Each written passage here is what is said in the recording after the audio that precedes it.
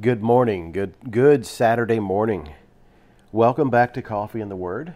Grace and peace to you from God our Father and the Lord Jesus Christ. I hope and pray that you're all doing well this morning. It is about 43 degrees here with about 15-mile-an-hour winds, and yeah, that's cold. For here anyway. All right, well, this morning we're going to start off once again in Isaiah 12, and then another passage in Isaiah, and then we're going to the Gospel of Luke. So let's get started. Isaiah 12, and as always, may God bless the reading of His Word. You will say in that day, I will give thanks to you, O Lord, for though you are angry with me, your anger turned away, that you might comfort me. Behold, God is my salvation. I will trust and will not be afraid. For the Lord God is my strength and my song, and He has become my salvation.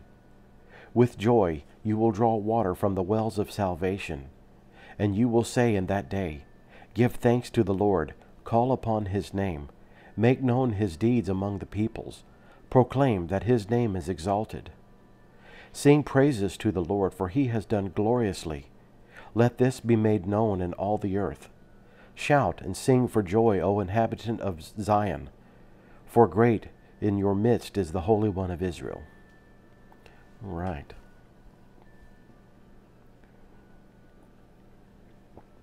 All right, next we're going to Isaiah 59, verses 15 through 21.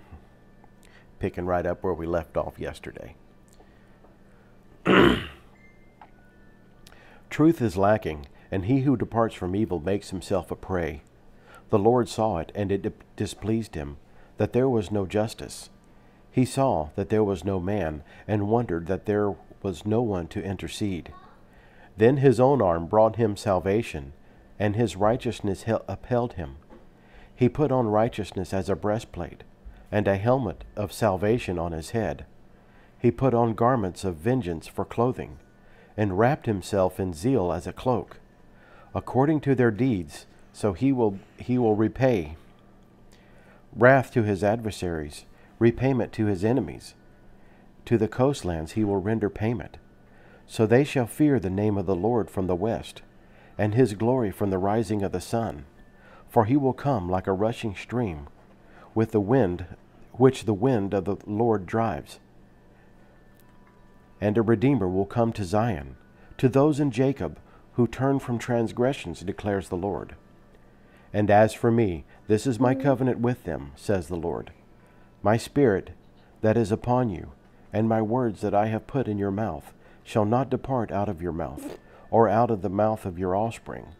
For out of the mouth of your children's offspring, says the Lord, from this time forth and forevermore. Good morning. Hi, Papa. Hi, I'm reading, okay? I'm reading to these people. Okay, let's be quiet, okay? Okay, here we go. All right, the gospel text this morning, we're going to Luke chapter 17, verses 20 through 37. And here we go. Being asked by the Pharisees when the kingdom of God would come, he answered them, The kingdom of God is not coming in ways that can be observed, nor will they say, Look, here it is, or there. For behold, the kingdom of God is in the midst of you. And he said to the disciples, The days are coming when you will see, the days are coming when you will desire to see one of the days of the Son of Man, and you will not see it. And they will say to you, Look there, or look here. Do not go out or follow them. For as the lightning flashes and lights up the sky from one side to the other, so will the Son of Man be in his day.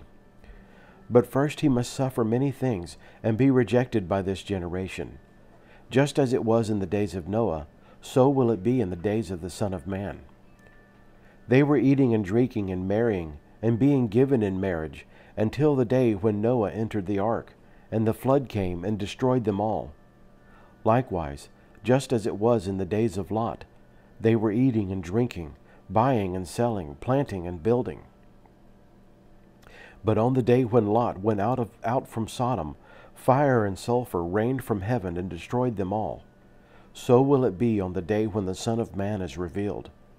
On that day, let the one who is on the housetop with his goods in the house not come down to take them away. And likewise, let the one who is in the field not turn back. Remember Lot's wife. Whoever seeks to preserve his life will lose it, but whoever loses his life will keep it. I tell you, in that night there will be two in one bed. One will be taken, and the other left. There will be two women grinding together. One will be taken, and the other left. And they said to him, Where, Lord? He said to them, Where the corpse is, there the vultures will gather. And this is the word of the Lord. All right, we'll go to the Pray Now app, and I'll read the prayer of the day.